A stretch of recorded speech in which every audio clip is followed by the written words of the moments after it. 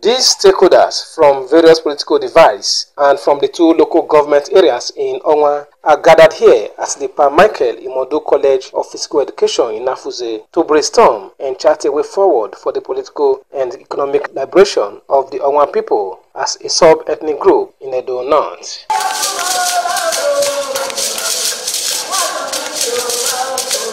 A professor of philosophy, Professor Mode Igbafe, who spoke on the theme of the summit, transcended the miasma of ethnic chauvinism towards a people-centered development in Edo North, said there has not been fairness in the sharing of political positions in Edo North. We should encourage political cooperation to navigate the murky water of ethnic dominance and political irrelevance.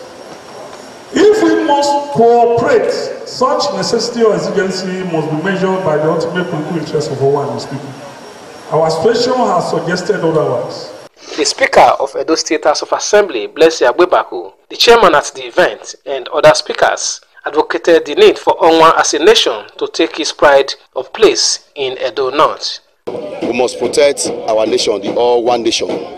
That's why I'm here today. And I've told them that I will support them, and I will be a fulcrum with this body. Owan is an ethnic group that cannot be undermined under any circumstances in the Nigerian nation, the state in particular. For the organizers and participants, it is the needed opportunity for Owan to speak in one voice, and time for the struggle is now. Over time, the Owan people have been one way or the other marginalized in terms of political appointments and opportunities in Edo North. We want to create the awareness for our people that we should have a voice to say this is what we are asking for and it will get to us. Today is a landmark they've made, and they want to encourage it.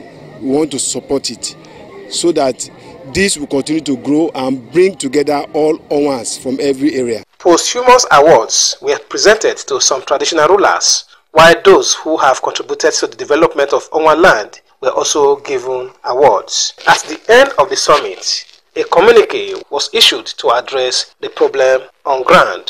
In Afuze, Victor Odion Acha, NTA News.